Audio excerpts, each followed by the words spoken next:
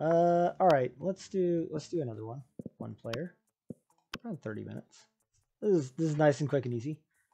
Blah blah blah blah blah blah blah blah blah blah. Let's be this guy this time. We'll be Oz. I can do this. Oh, we are the nerd. I mean, yes. We had to experience blah blah blah. Blah blah blah blah.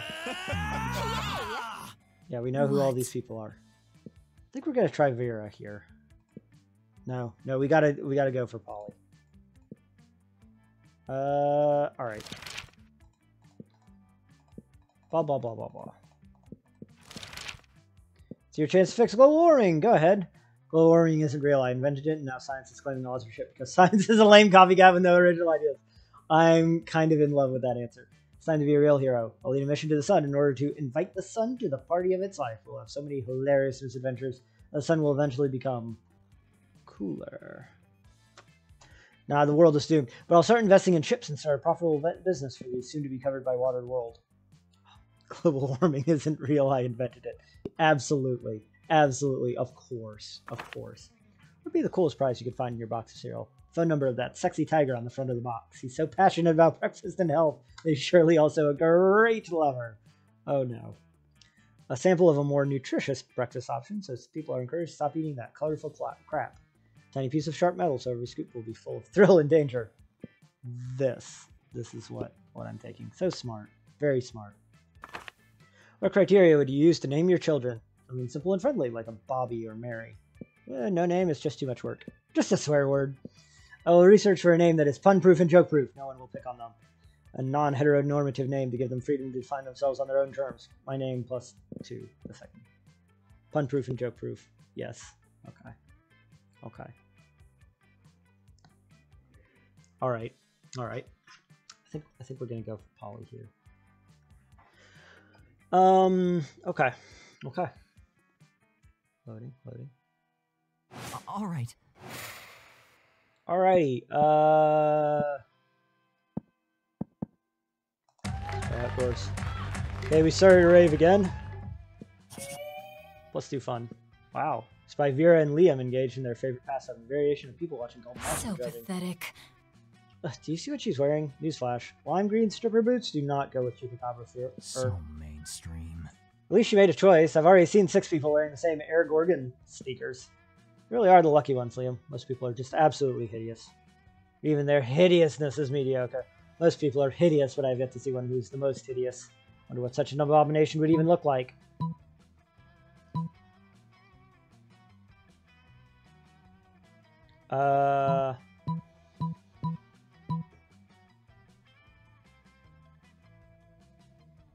True hideousness is on the inside, in your organs. A person with organs on their outside would be most hideous. Yes! Ha, yes, I've always said that a person's insides could be even worse than their shell. Passing hermit crab dragon hybrid glares at her, but Vera doesn't seem to care. I mean, unkempt eyebrows are gross enough, but an unkempt esophagus, the mind reels. Guess we're romancing Vera here this time. We're trying to date Polly, and it's just not happening. I'll admit, as repulsive as I find most people, it would be hard for me to ignore an exposed circulatory system. And there's nothing more hideous than being drawn to repulsive people just because you're thirsty! I can relate. I've seen Polly drawn to some pretty repulsive lowlifes herself when she's thirsty. Of course, that's a different kind of thirst, but the principle certainly holds. The innocent joy of bonding over mutual derision of the appearance of others. You gain +2 fun and +1 creativity. Alright, cool. Obviously, we're going to cozy up to Vera. Can we date the tiger, I guess? I don't know who she is, but probably date her. The cat? I don't know. I don't know. As you approach the table, you see Vera delicately lifting a forkful of quinoa to her mouth. She brings lunch from home. When? Food, fork, 6, 8. Who do we deliciate? Eating. Eating. Yay. Eating. Ugh. Scott, what on earth are you doing? I'm cheerleading you to help you be the best eater in the whole school. What caused this obsession with cheerleading me through mundane activities that require no cheerleading? Everything requires cheerleading, silly. That's why we have cheerleaders for our cheerleaders. I can see why my cheerleading's not working. You haven't eaten anything yet. That's because you keep startling me with your damn cheerleading. I can't eat when I'm startled. No, that can't be it. I must not be cheerleading hard enough. Hey, friend, maybe you can help me. You shouldn't be cheering for Vera to eat the food. You should be cheering for the food to get eaten by Vera in the walk-in freezer. The problem is obviously that we aren't dressed up as a giant salad. Oh, duh. It's just like when we cheer for the other team to lose instead of cheering for our team to win. Look at his face. That himbo. This is the most mind-melting idea he's ever heard in his life. Yes, I invented that cheerleading strategy. It gives us a huge psychological edge against teams that hate losing. I'm gonna go try it right now. Those vegetables are gonna get so inspired! Scott runs off to the kitchen to inspire the vegetables. You can still hear his muffled shouting from the back. But it's not bad. That has been quite pleasing. Oh my god. That voice cue. We can't play this game if they're gonna give us voice cues like that. Can't have the camera on for that. Oh my. Thanks. Now I can finally enjoy this quinoa and baby tier salad without unwanted encouragement. For the next week, all the cafeteria food seems extremely eager to get in your mouth. Cheerleading really works. Okay. All right. Library, outdoors, gym, bathrooms, auditorium, library. Hey there, cutie pie. I found your let's chat. Heart. Well, that day you spent some time on the library's PC sending malicious spam emails in the hopes of stealing other people's money. Doesn't sound very nice, but who's really the one to blame if they respond to such a blatant scam? You lose minus 10 karma, which isn't a stat in this game, so who cares? You gain plus 2 money. Nice. Afterwards, you discover you've been poisoned and only Vera has the antidote. She does this all the time. It's how she invites you to hang out. Hey there. I'm into that. There you are. Thank you so much for coming. I'm embarking on a new criminal enterprise and I need a consigliere. The idea is simple yet brilliant. Think Uber, but for killing people. They call it murder. I love it. Ma'am, you're perfect. But it turns out the market is flooded with assassination apps, and blood. I need a way to get ahead of the pack. And since you're such a good advisor... viral marketing, literally. Tailor a highly contagious virus to make people love murder. You can do that? Great. You can use my private chemical weapons lab. And so, this is working better than I ever could have imagined.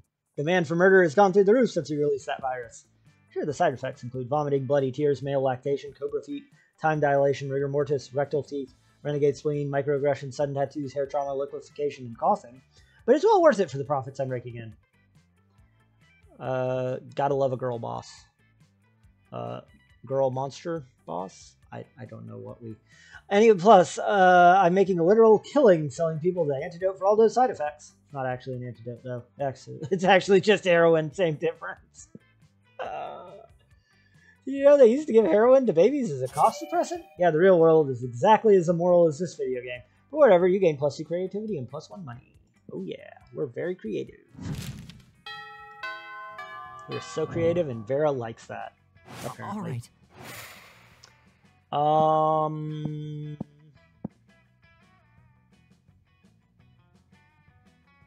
We'll go to class. That day you listen to your elders and learn valuable lessons. Blah, blah, blah, blah, blah.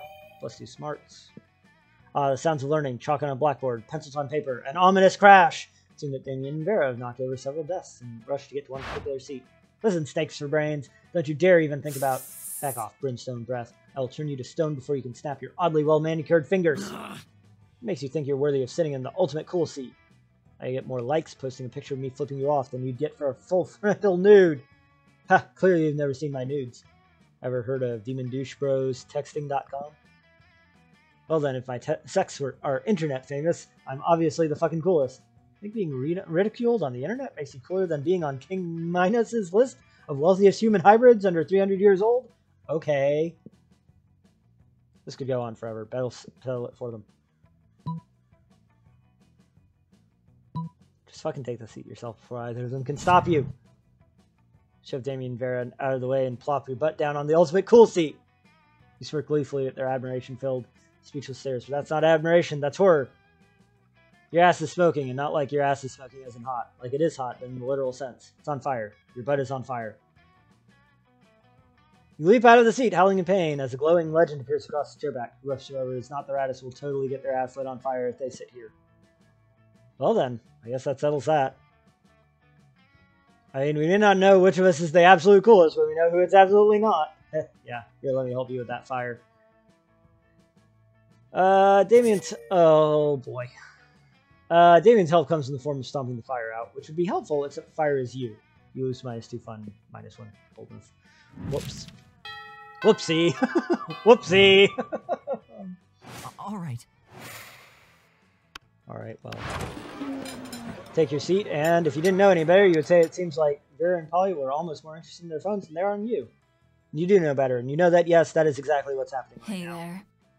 It's nothing personal, Oz. It's just Polly and I are very engrossed in texting our financial slave. Yeah, it's pretty hard to compete with some guy whose fetish is buying you anything they want. You want. That's my fetish, too. Okay, well. Not buying things for people, having people buy things for me. Duh. Good thing he's rich enough to take care of both of us. You know what they say? True friendship is sharing secrets and financial slaves. Still, I do worry that this arrangement might not be sustainable. What happens if he runs out of money? Our cash flow instantly stops, besides being handed everything you want on a platter. In this case, the platter being an online money transferring platform. It's almost boring. Yeah, I get that. It's a little less boring when you're on as much acid as I am right now, but I see what you mean. She's a ghost. How is she on acid? Where does it go? How does that work? We can literally see through her right now. If we could somehow turn this into a business venture, then maybe it would get interesting, and we could continue to profit even after he's gone broke from catering to our every whim.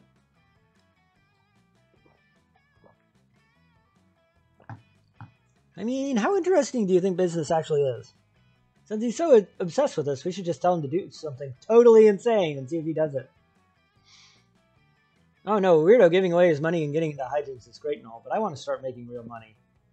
And I think money is fine and all, but my favorite currency is chaos! Seems like the ladies are at a very exciting crossroads. Maybe a random bystander can give them a nudge in the right direction. Tell them to marry a llama! It easily grows this arrangement into a business. Just escalate and delegate. Have the financial slave go and acquire his own financial slave to give him money. Have that financial slave go and find a financial slave. Aha! That would increase our income exponentially. Immediately. Which are two of my absolute favorite adverbs when it comes to monetary gain. I mean, one financial slave between the two of us is already strangely a lot to handle, so managing an army of them sounds draining.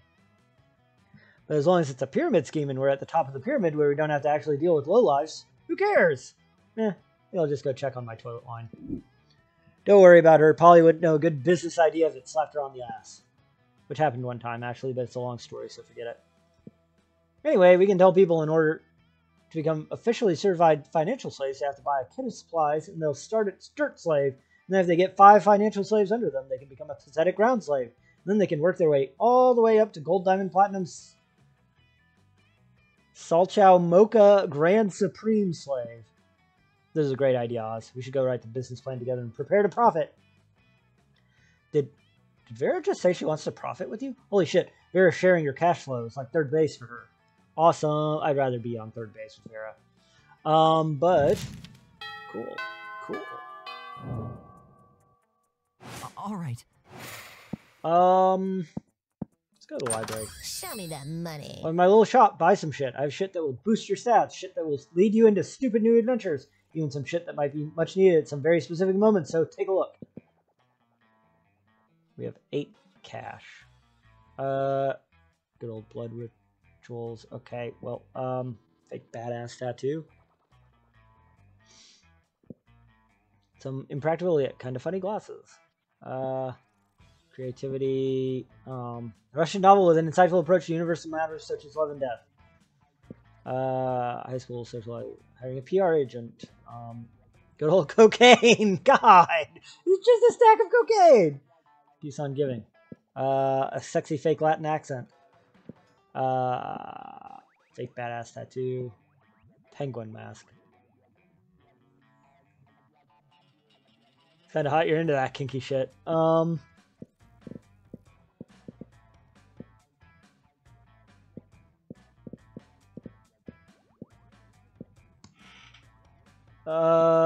The fake tattoo?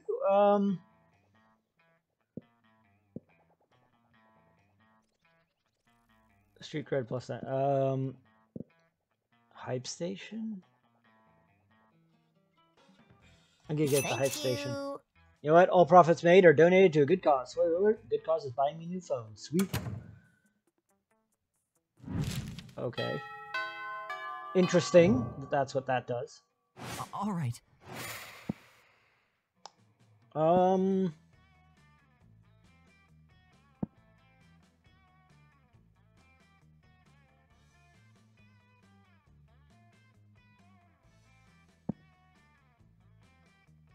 Kind of want creativity. Let's go to my friend.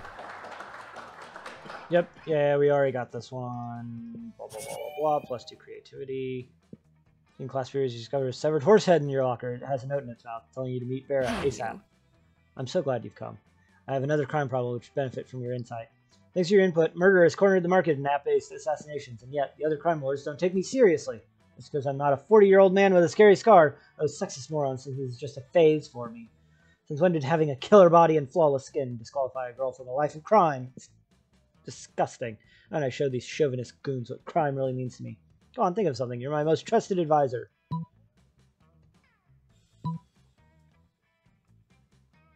Quit crime. We're crawling backwards to see how bad it is without you. You know, if this advice was coming from anyone other than you, I'd ignore it, but you haven't been wrong yet. Fine. As of today, I'm quitting crime. I'll let the other bosses know. I'm sure they'll be so pleased. A few days later, you're getting a manicure with Vera when she gets a mobile notification, practically screams. Those punks! Gino the Ice Pick and Hungry Mark invited all the other crime lords to the beach for a barbecue. They're posting pictures on Momentgram. Having so much fun selling heroin and murdering each other without me. I wish I was there. They'd murder all of them so much better than they're murdering each other. Do you see how Joey the Arsonist is cooking? I don't see how there was a good answer there. Writing a song about it doesn't seem to... They're not even close to Vera. They're lost without me and they don't even know it. Never should have listened to you. Some advisor you are. Vera doesn't leave any more horsehead in your locker. You think that would be a good thing, but it's symbolic of a loss of trust between you. Use -2 fun and -1 charm. Sag. All right. Okay. Here is... Private Paul and Vera's stable time and eating. Wait, both of them? Oh, yum yum. I sure do love food and eating. Look at this food go in me. She's a ghost.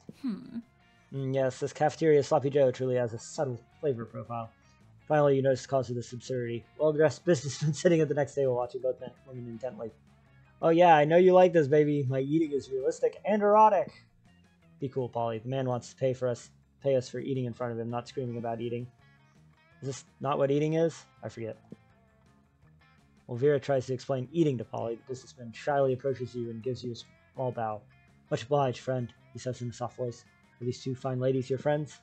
I must confess that I have searched far and wide for a suitable candidate to fulfill my rather unusual fetish, paying a student in a high school for monsters to eat food while I watch politely from a distance. Very specific. Very specific.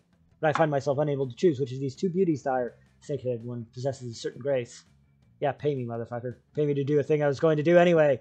But the translucent one has such passion. I don't even want the money. This is just fucking weird and I love it. In your opinion, the businessman finishes.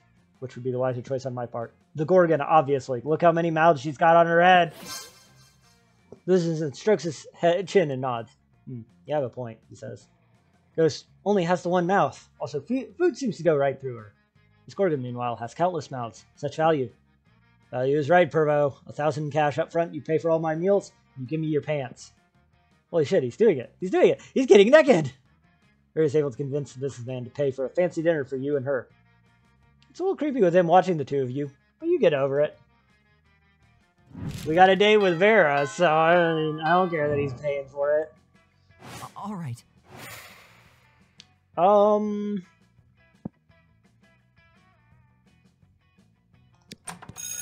That day, you're the first one in class. You sometimes come early because you enjoy talking to the teacher.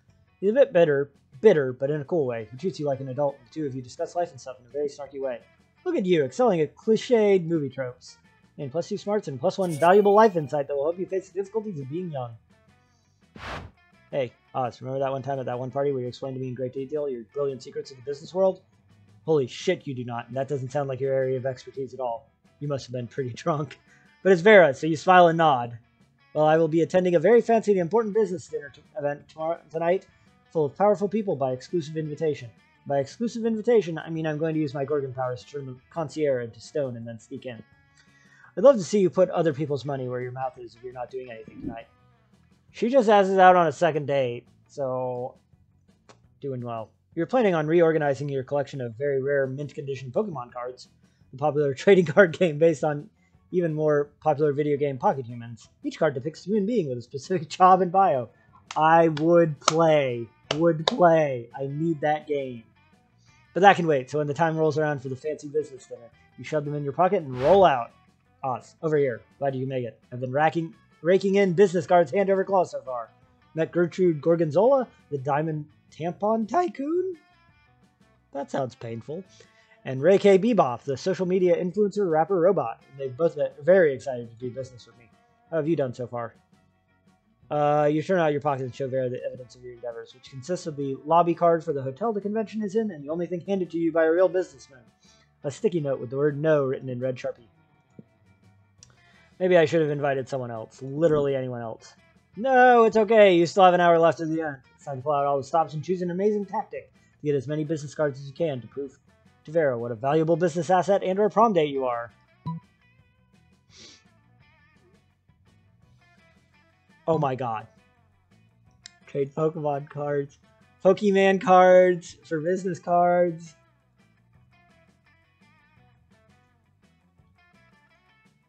Creativity and smarts.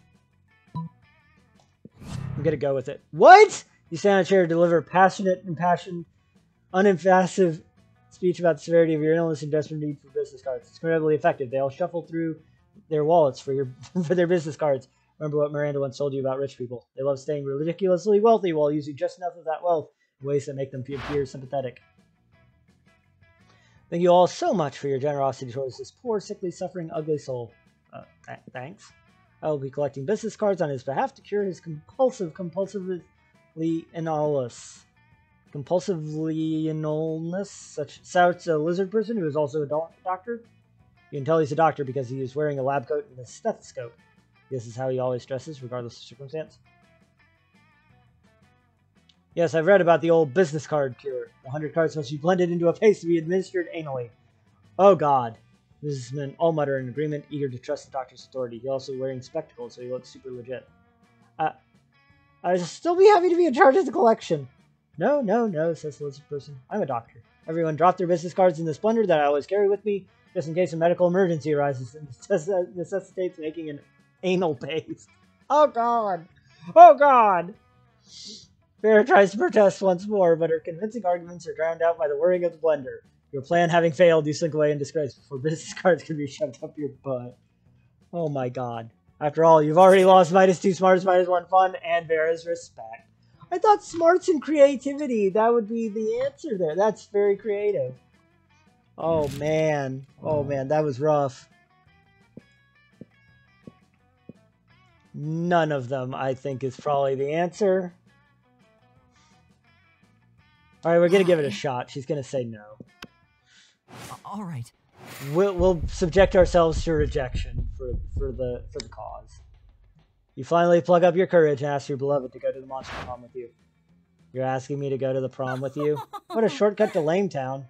Reopening a MySpace account would be less harmful to my popularity than dating you. I think I just puked in my mouth. With you? Been rejected for the first time. No. Yep. The shame of your constant failure is just so great that you secluded yourself in your room for years and officially started dating your own pillow. Waifu life forever. Oh. That was rough. That was rough. Most likely getting anal bleaching. Oh god. Not being paid for this quote? This is outrageous. Yeah, that went badly. That went badly for us. Okay. Vera realized she was a character in a video game, which infuriated her. She spent her life making connections and building power because she's not a part of the game. She plays the game! So be careful. Maybe now she's the one pulling your strings. Yeah. Liam honed his most admirable skill and got a job with it. He now designs momentgram filters.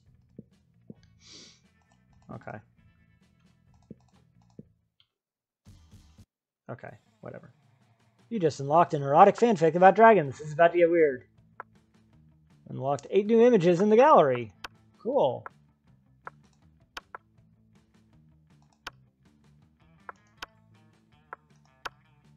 Yep. More art. Okay. I don't really care, but these are kind of cool. Oh, hey, here we go.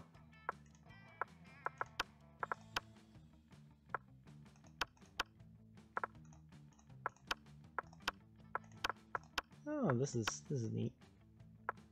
Fan art. Oh.